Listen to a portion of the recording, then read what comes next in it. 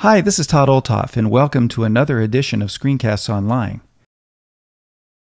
This week we'll take a look at a database application by Devon Technologies called Devonthink Pro. Now we've taken an in-depth look at Devonthink Pro in the past, but with the launch of version 3 it has seen many significant changes, so we thought we would take another fresh look at the application. Devonthink Pro is a very powerful application. Not only does it store just about any file type you throw at it, it also includes a powerful artificial intelligence that makes searching for those files more powerful than using the Finder and Spotlight. In addition to search, Devonthink can analyze your documents and find connections between them that can make it easy to automatically file them or see all of your documents that carry a similar theme, which can be great for research. Devonthink does all of this without locking you into the application. It also has some new features that were not available in previous versions, like automation and more flexible ways to view what you have in your database. In addition to all of these features, it is as easy to get things out of Devonthink Pro as it is to add them in the first place. Because of all of the features packed in Devonthink Pro, it will take more than one screencast to cover it all.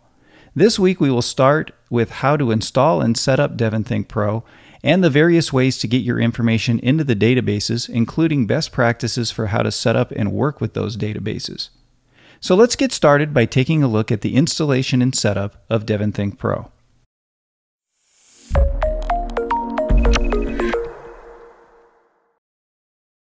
So here we are on the Devon Technologies website, and if I just come over here to the applications and click into Devonthink, you can see that we have the option to take a look at various editions, to download, and to buy.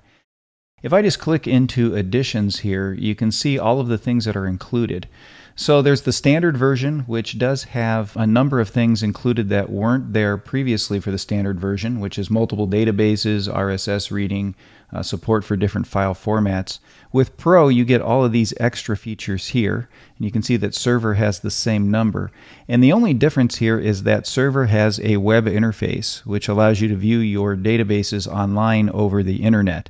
For our purposes, what we're going to do is use the Pro version, and if I just come back here, if you go into buy, you can buy it or download it. Now the great thing about downloading it is you do have a trial for 30 days or 150 hours, whichever runs out first.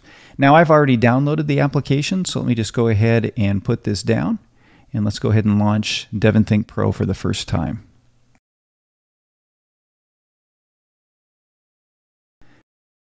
That's just a quick preview of one of this week's Apple-related tutorials from Screencasts Online. Screencasts Online is your premium source of Apple-related video tutorials.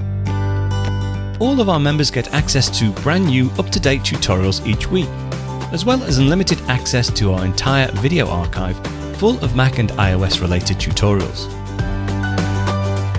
You can stream and download all of our videos on your Mac, iPad and iPhone, and even your Apple TV using the members-only Screencasts Online Apple TV app. Membership also includes a complimentary subscription to the digital Screencasts Online monthly magazine, published each month and packed with videos, articles, reviews, as well as hints and tips covering all aspects of the Mac, iPad, iPhone, and all of the other fantastic Apple products. So, if you're ready to start getting the most out of your Apple devices, visit screencastsonline.com today and become a Screencasts Online member.